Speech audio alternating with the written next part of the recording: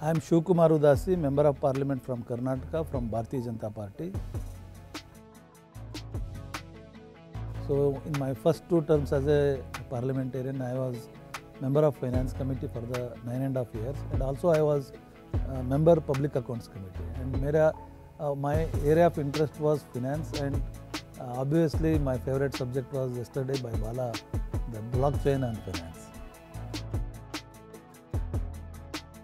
Climate change was the one thing, and also the sensor networks for the water and agriculture, culture and ecology. This makes sense for my constituency because my constituency is basically GDP of my constituency is more than 90% for agriculture. So in that sense, the sensors and IoT, Internet of Things, which are going to happen, which are useful to the agriculturist, and in fact this university gave me an opportunity. So many things we knew as a parliamentarians, but we don't have time.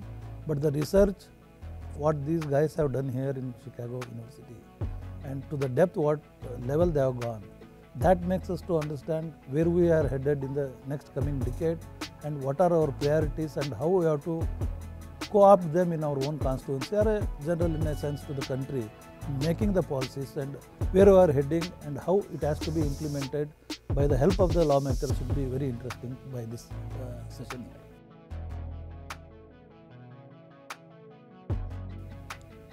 So it was one more thing because across the party line we lawmakers were here sitting there.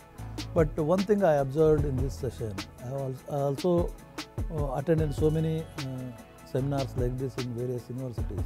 But for the first time, all the honorable member of parliaments, they interacted and there were differences of opinion. But in spite of that, in a later moment, they would all agree to disagree. That was what the takeaway from this session.